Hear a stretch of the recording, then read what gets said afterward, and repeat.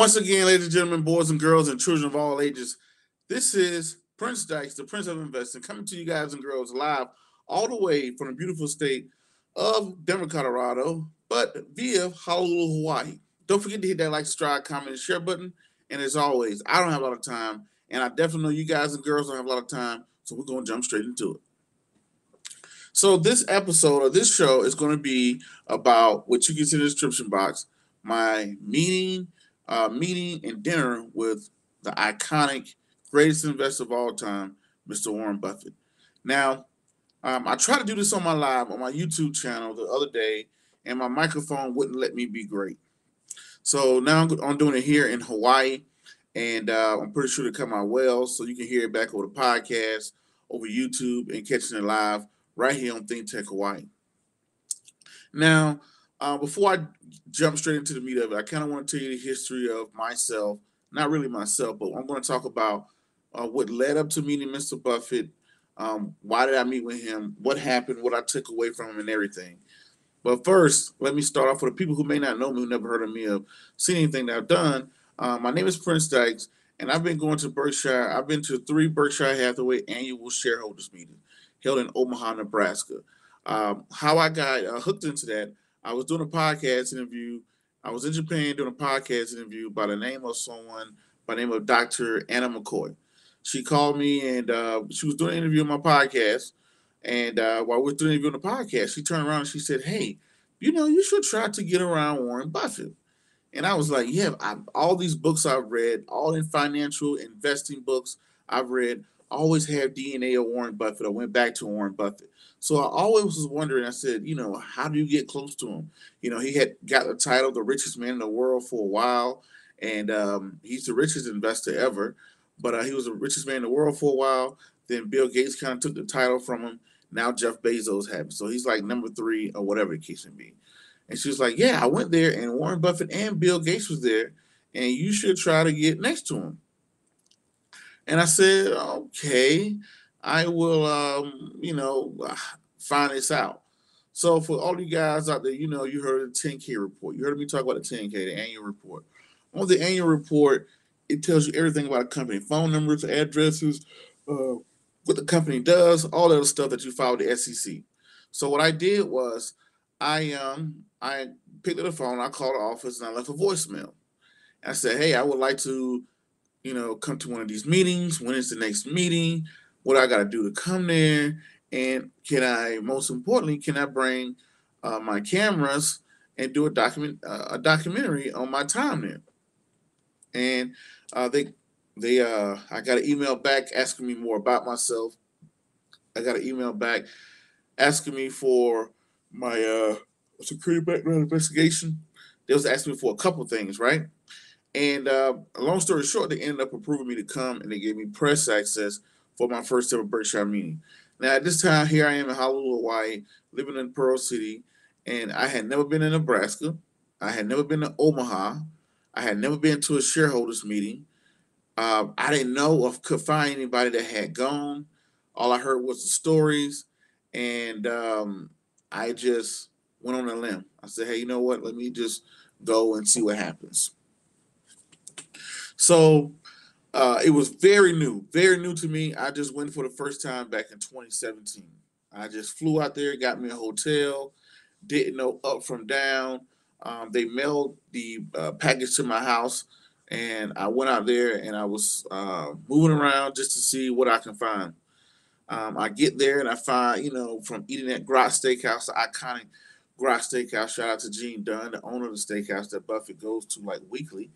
And I met some people there that really knew him, that really knew people at Berkshire, and I thought it was amazing.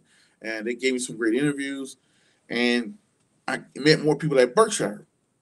I go back my second year in 2018, last year, and I even meet more people, right?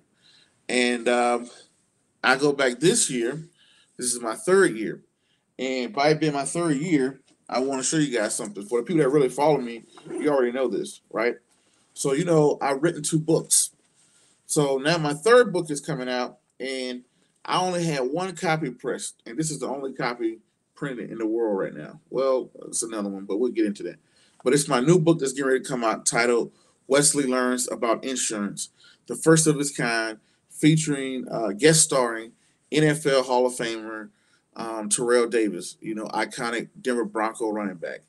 And so I wanted to show this to the people at Berkshire. So one of the guys there said, "Hey, how about let's go have a burger and let's talk about your books."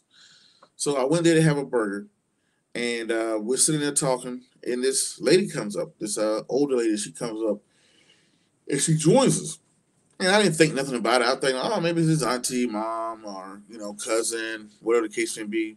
I didn't give it that much of a thought. So we're all talking, and she's asking me about my books, and I show her the book. I said, I show her my first book, my second book. I'm so excited about my third book of it coming out, and we're talking. We're talking maybe about 15 minutes or so, and she says, you know, hey, come with me. And the next thing I know, um, I'm on the elevator, and I get off the elevator, and it says Berkshire Hathaway. And I look at the sign, I'm like, whoa, man. Because I knew where I was because I always knew the building. And I walk into this building, they escort me into this building. It wasn't a building, it was a room, or I would say office. And they get there, and everybody comes out, and they're talking to me, and I'm meeting people from Berkshire. And when I do that, I remember some of the names. All my Buffett heads out there, I like to call them a Buffett head or Berkshire head. You read the annual report, you always hear these names, Ted and Todd. You always hear about these names. Oh, Ted did this, Todd did that. These are supposed to be like the successors of Warren Buffett. And they're there with me. They're like, hey, I'm Ted. Hey, I'm Todd. You know, so I'm picking up on who their names are. I'm picking up on all of the good stuff. And next thing you know, they take me back to this room. I walk in the office, and this older guy stands up. He extends his hand. He says, "Hi, I'm Warren." And obviously it's Warren Buffett. And I'm just standing there like, and I spoke to his humility that he said that, "Hi, I'm Warren Buffett," and like he did, like everybody knows who you are. I've been coming in for years. I've been studying Warren Buffett. Everybody knew I was the biggest Warren Buffett fan, and for him to have the humility not to even think like, hey, oh, this guy's gonna know who I am. Who is this or whatever. He knew. He said, "Hey, hi, I'm Warren," and they tell him. They say, "Hey, well, no, this is Prince Dykes. These are the books he's written. This is what he's been doing. We've been following him for years." And Mr. Buffett says, "Yes, I saw these books, and I realized that, he didn't say he realized, but he just said that, hey, I could have used these as a child." And I said, "Well, how cool is that, And they say, "Hey, you know what?" He said, "Can I have these?" And I said, "Sure, Mr. Buffett, definitely you could have them." And he goes to take them, and then he starts to write in them. Now, once he started to write in them, I had to change everything. I said, "Mr. Buffett, with all due respect, now that you've written in these books, I'm going to have to take them back from you because I'm going to frame them. I'm going to take these books, which I'll probably work on maybe next weekend, and when I get some free time, sit down and kind of have somebody design a frame for me to hang up. You know, to me, having the greatest financial mind to ever live that I've been studying and analyzing for years to set back and sign my work in his office at his desk was just mind blowing. And they're taking pictures and, like they're showing now him signing the books. He's writing letters to me and my son. He's like, "Hey, Wesley and Prince, what a great pair." And he's saying, "I really like this." He's telling Wesley, "Your dad is cool." Like they're showing here displayed on the screen. And that to me, Prince and Wesley, the Denver dynamic duo. I mean, to me, that was just so iconic. To actually stand in his office and for him to sign these books and practically, you know, endorse me right there in front of his office on video with the pictures, everything. So I'm just kind of in awe at the moment. I'm just like, man, I can't believe this is happening. And I thought I was just supposed to go grab some burgers, and next thing you know, I'm in Buffett's office, And they say, well, you know what, let's give you a tour of the building. Well, it wasn't a building, it was their office. So they proceeded to give me a tour. I mean, it's everything in there. It's Buffett, Charlie Munger, Bill Gates, to, the history of the company. It was just, I'm just, they're like, hey, you can record, you can take pictures. And I just couldn't really, I was trying to grasp everything that was going on. I just couldn't grasp everything. I was just like, I was a little bit, I would say I was starstruck, because to give a little backdrop of the story, me and my buddy used to always talk about. He said, "Man, I think you're gonna meet, get a picture with Warren one day."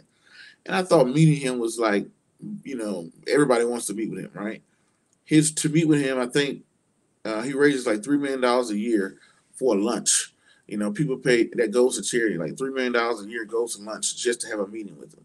So I figured, hey, meeting him is out of the question, but grabbing a picture one day. I want to grab a picture with Warren Buffett. I think that'd be so cool. I can hang it up on my wall. Man, that'd be, the best thing ever, right? And I never thought that. I thought I was gonna have an opportunity the first year. I didn't. I thought I was gonna have an opportunity the second year. I didn't.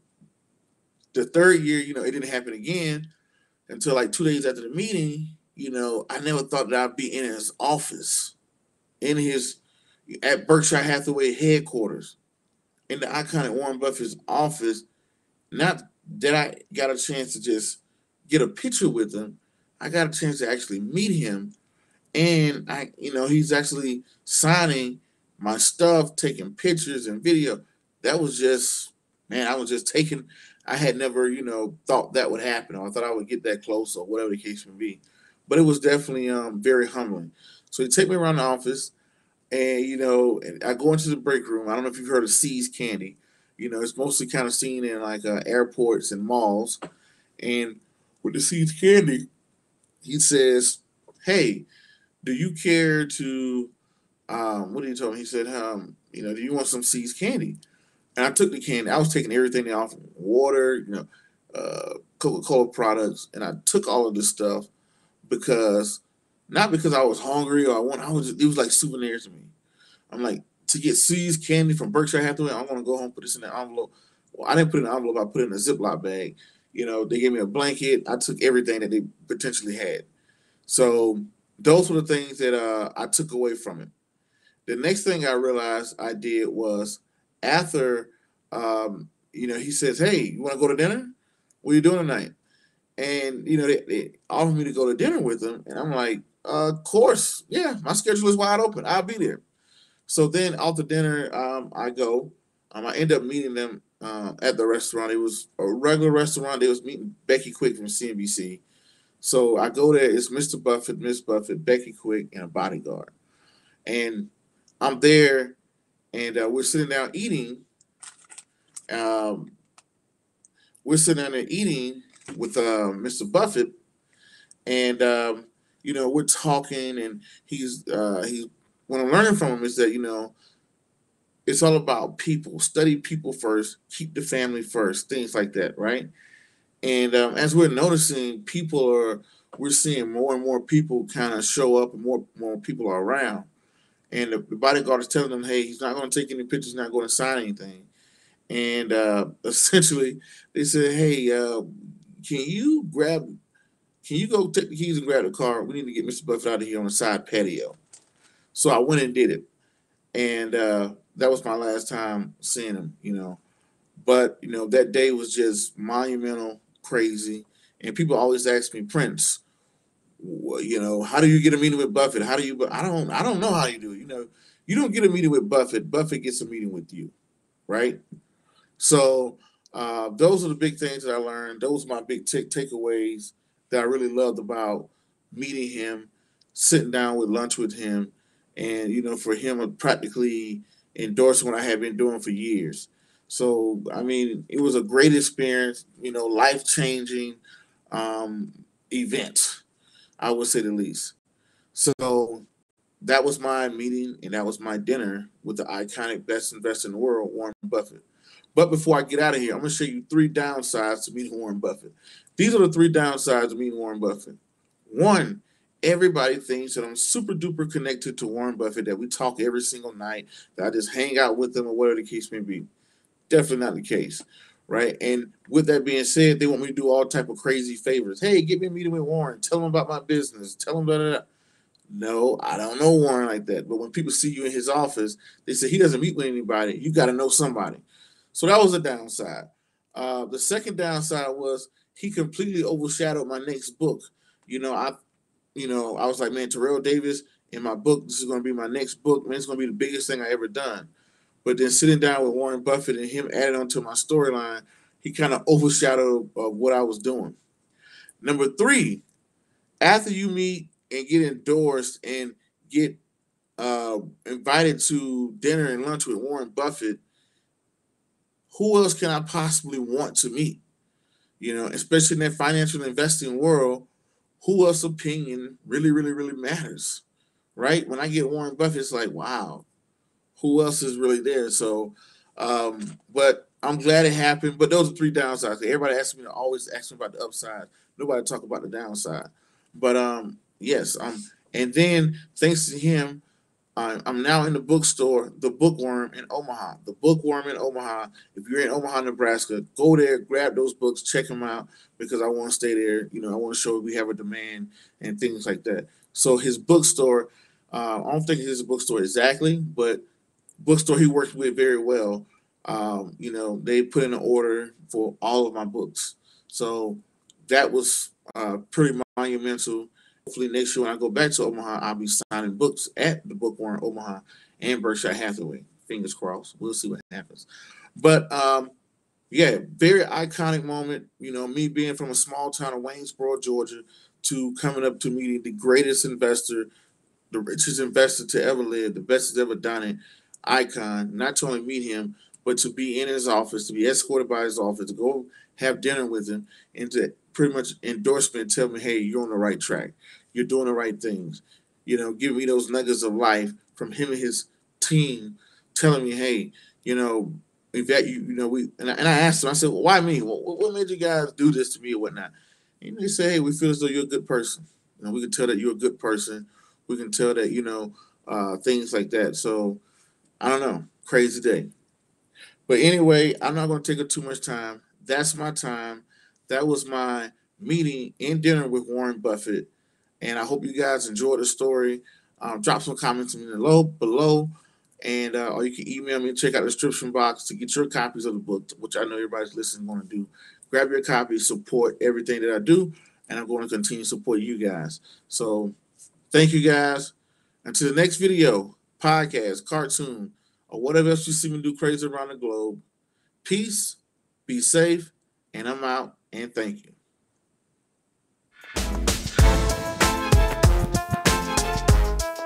Woo!